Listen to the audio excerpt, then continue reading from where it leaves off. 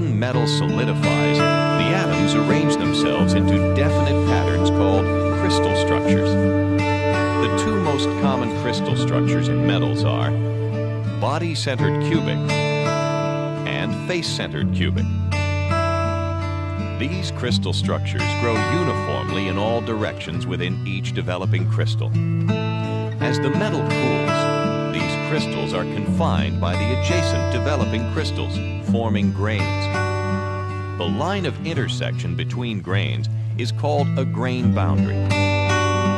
Because the grains form independently, their crystal structures develop tilted in various directions. All atoms in these crystalline structures are held in place by electromagnetic attraction to neighboring atoms. If a force or load is applied to a metal, these electromagnetic bonds stretch, allowing the atoms to move slightly. When the load is removed, the bonds pull the atoms back into position. If the applied force exceeds the metal's yield strength, those electromagnetic bonds will break, causing permanent stretching or deformation. This diagram is the iron-carbon phase diagram. Let's examine how temperature and carbon content combine to provide a variety of metallurgical structures. The left-hand side of this diagram is ferrite. Ferrite is iron containing an extremely minute amount of carbon. At room temperature, ferrite is magnetic, relatively soft, and has a body-centered cubic crystal structure. At room temperature, the solid solubility, or the amount of carbon that can be dissolved in ferrite, is practically zero. The amount of carbon dissolvable in ferrite increases to only a maximum of 0.025% at 1,333 degrees Fahrenheit.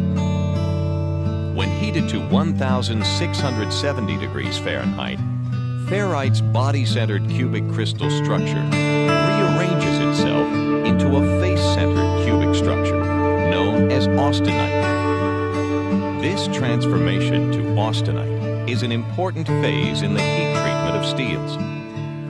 Austenite's crystal structure allows it to absorb up to 0.80% of carbon at 1,333 degrees Fahrenheit, increasing to a maximum of 2.0% at 2,066 degrees Fahrenheit.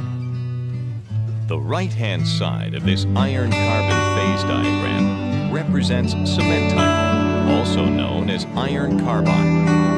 Cementite contains 6.67% carbon. Though this phase diagram ranges from ferrite, with very low carbon content, to cementite, with 6.67% carbon, most steels contain less than 2.0% carbon. The carbon content is the major factor in determining the properties that can be developed in steel. The use of very low carbon contents or very high carbon contents provides many different steel compositions with very different properties. For this reason, steel is suited to a wide range of engineering applications. Let's take a closer look at some examples of how carbon affects the hardness of steels. If steel containing 0.030% carbon is heated to about 1,700 degrees Fahrenheit, the structure will consist entirely of austenite. If it is then cooled slowly at about 1,650 degrees Fahrenheit, the austenite begins to transform to ferrite. As cooling continues, more and more ferrite is formed, until at 1,333 degrees Fahrenheit, the remaining austenite transforms completely. Ferrite can retain only 0.025% carbon at this temperature.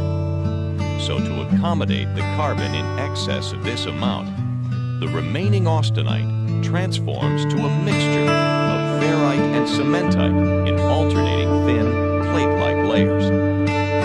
This structure is referred to as pearlite. At room temperature, the steel is mostly ferrite with patches